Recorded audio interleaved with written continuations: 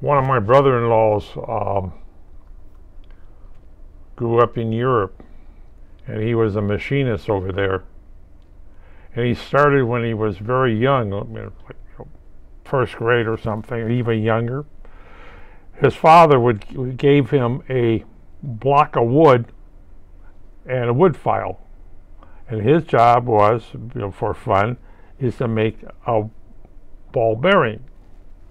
Okay, and when he got that perfectly measured and everything, well, his father would come over and slice off of it and go to the next ball bearing, and so it all went down until he had a ball bearing like that. And that's how he learned to get into the machine shop trade, is you prove that you can do something. Hey, child labor laws. What are you going to do? Yeah, child, making a ball bearing.